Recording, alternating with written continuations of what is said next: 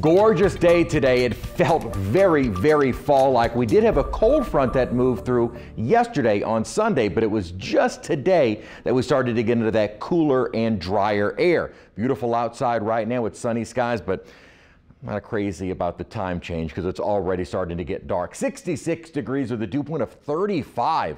Dew points in the 30s is very dry air. So now you begin to see skin kind of cracking. 67 was our high temperature today, well below the normal high, and our morning low was 54. We had some 40s on the North Shore. I think we're going to see 30s, upper 30s on the North Shore by wake-up time tomorrow morning, and it's going to be the chilliest morning we've had this season, certainly. Temperatures this morning, widespread 40s, even south of the lake, Houma and at Morgan City.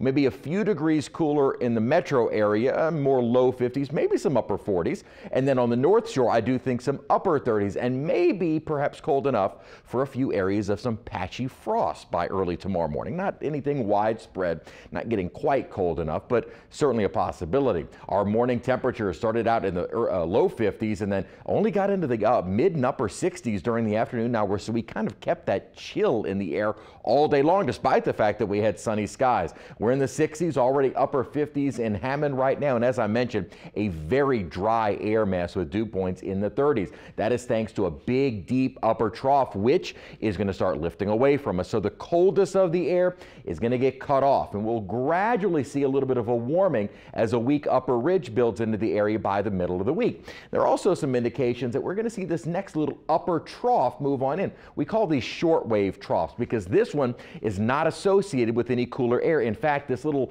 weak upper feature is going to be embedded within a larger upper ridge. What this little feature may do, combined with stronger easterly winds, is start bringing back a little bit of rainfall. And our rain chances are going to be coming up slightly, some isolated to spotty showers as we get toward the end of the week. But what it's also going to help to do with that ridge is warm us up. And so gradually temperatures are going to be getting back into the upper 70s and low 80s. Right now, a cool high pressure ridge is sitting over the area, and that is going to keep us chilly over the next several days. I'd mentioned our newest hurricane, Hurricane Eta. It became a hurricane at 3 a.m. this morning. By noon, it was already a major hurricane, and now it is a Category 4 storm. Now, this is going to be making landfall likely as a life-threatening Category 4 storm in Nicaragua, affecting Honduras as well. But notice what it then starts to do. It looks like it's going to move inland and then curve back out into the Caribbean. Models, again, this is kind of the long range,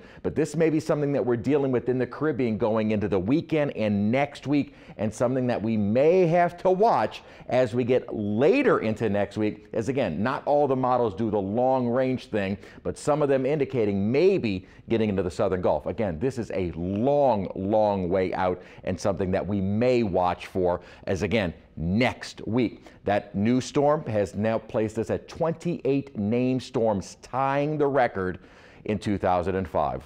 Unbelievable. 7-day forecast, not worrying about the tropics. That chill to the air the next couple of days, but gradually warming up, and it gets some spotty showers as we head into the weekend. All right, thanks very much, Chris.